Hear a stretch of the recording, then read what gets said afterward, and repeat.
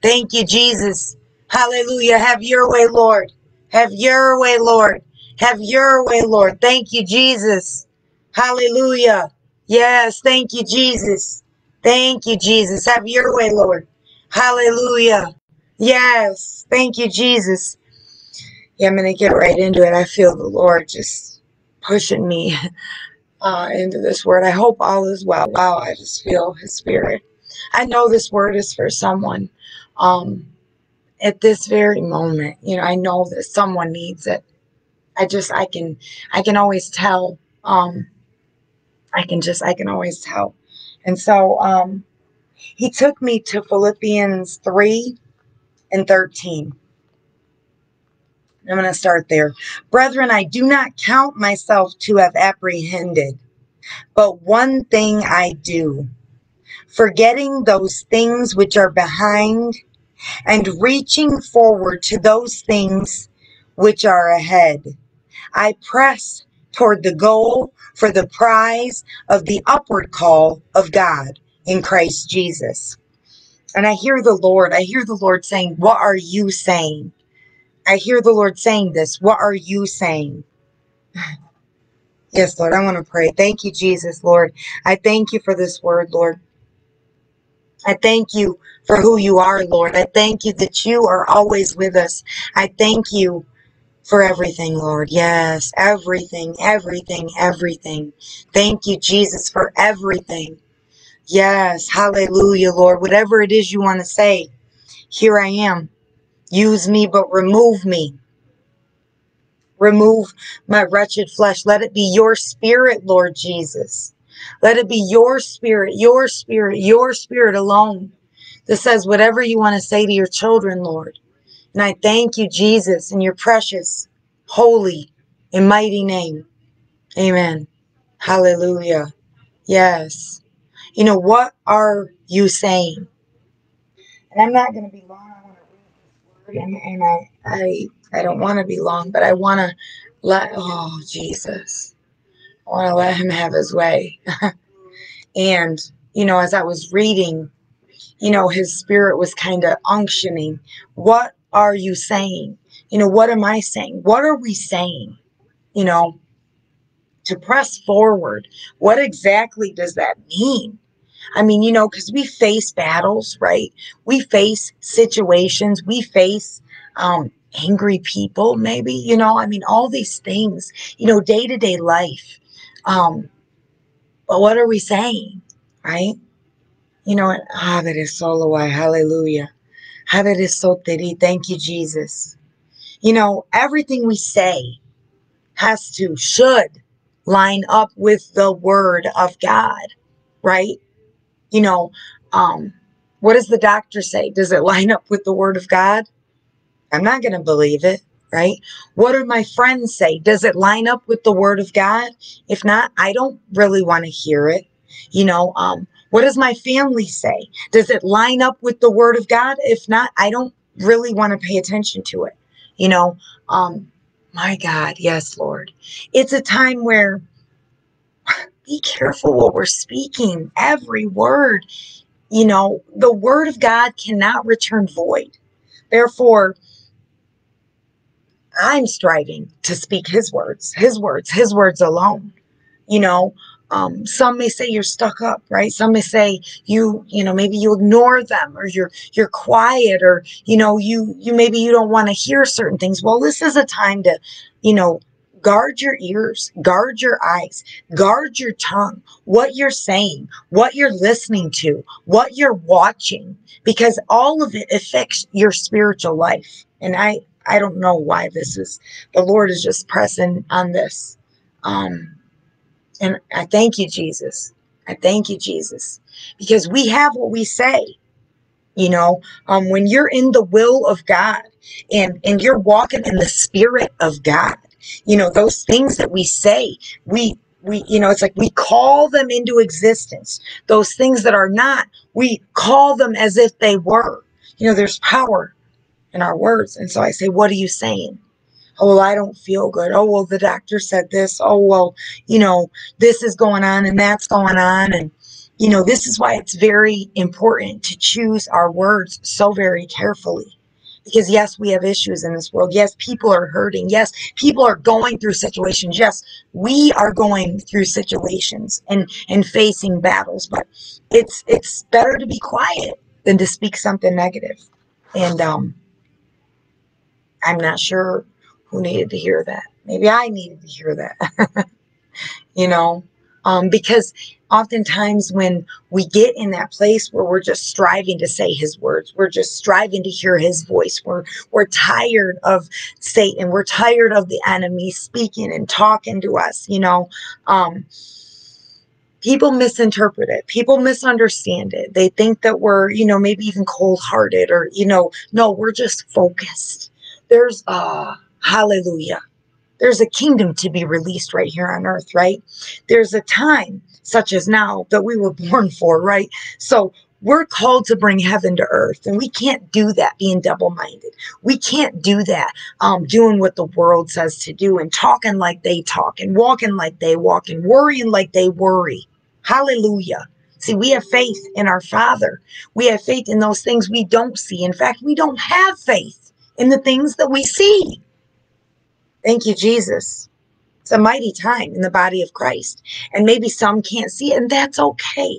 I pray that you would have eyes to see, that you would have ears to hear, that you would have a heart that understands that God is not finished yet. And it looks really dark. It looks really dark. And we know we're living in the end. We know Jesus is coming. Okay, we know this because he said it. There's work to be done. Hallelujah. God is raising up an army. Hallelujah. And the question is, what are you willing to give him? Are you willing to give him it all in order for him to use you? Because one day, we'll see him face to face. And none of this will matter. I choose for myself because I can only choose for me.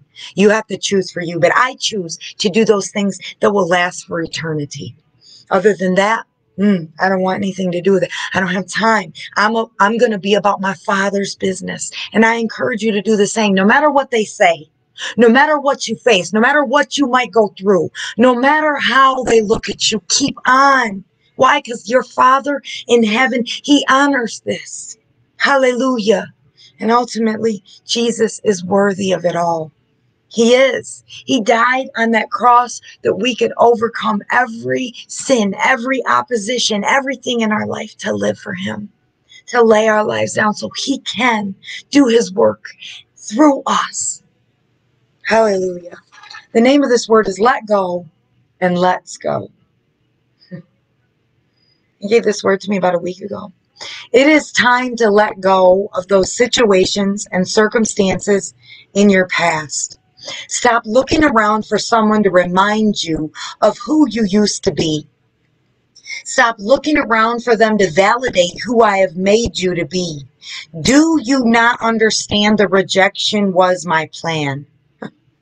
Do you not know my son was despised and rejected? Thank you, Jesus. Wow. It is time to let go. All the old memories, let them go. All the pain, let it go. Stop replaying it over. Stop replaying it all over and over in your mind. Let it go. Wow. Do you think anything you have been through surprises me? Do you think I don't know everything you have done? Guess what? I love you, no matter what. Even in those moments you didn't believe or live for me, I loved you the same. It hasn't changed. My love for you is the same today as it was since the day you were born. When you were in that car, I was with you. When they turned their backs, I was with you. As you continued down a path of self-destruction, I was with you. I protected you. I kept you safe. I have a plan for all those events you're not proud of. But first, you have to truly let go of the past, the pain, the rejection, the not fitting in. It has a purpose. I allowed all of it. I did this so in those moments, you would have nobody but me. Remember back when my spirit began to show himself strong in your life, even as you were not living right and in so much pain and heartache. See, for years now, I have been healing you. You have spent so much time in my presence. I have washed you. Yet the residue of your past trauma remains in the form of, I wonder what they think. You look around in hopes of acceptance, but to do the work I have for you will make many people upset with you and reject you, talk bad about you, attack your relationship with me, all sent to defeat you. And if you don't let go, if you hold on, I cannot take you where I want to take you because it will destroy you. It will break you. It will bind up your mind and your emotions. Let it all go so we can go. Let the shame go. Let the unforgiveness go. Let the memories go. For so long, you have been on the edge of the new, on the edge of the promise, on the edge of more, and the enemy has held you back in the prison of your head.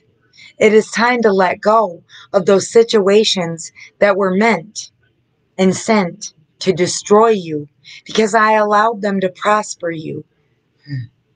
You have got to change your perspective. Thank you, Jesus. You have to see the ways in which these shortcomings, situations, and circumstances were truly a blessing in disguise. Without those scars, you wouldn't know me as you do. Without all that heartache and pain, I could not have made you the warrior I created you to be. Stop going back time and time again and reliving what other people feel or think or want. I am in control. I have chosen to bless you. I have given you this testimony. I have written this scroll knowing all the plans I have for you. Knowing your latter will be greater than your beginning. Knowing you would be able to survive to get to it. Jesus. This is the end and the beginning. Now let go so that you can truly step into all I have purposed you to do. It doesn't matter what they say or what they think. I have purposed your life from the very beginning. While you sit around wondering why or what's wrong with you, why don't they include you, you miss out on the many ordained moments I have set in place. No more delay. It is time to go. Let go so we can go. There is much work to do, and I have prepared you many years now. I know the battles have been fierce. I know you have been left for dead. But look, you live. You live to proclaim the words I give you. You live to proclaim how good I am to you. You live to proclaim my freedom.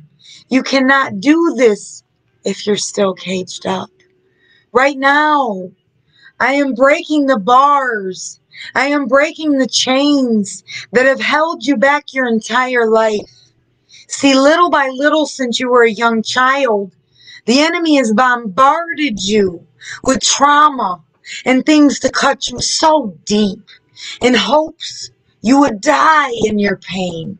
He just knew you would not make it through what he put on you, what he had others do to you. He counted you dead, dead on arrival. But I have come to give you life in abundance. And in this hour, I am removing the residue, but you have a part in it. You must rise up and cast any and all imaginations unlike me down. What you need to understand is who I am. I too faced the pain of betrayal and scandal.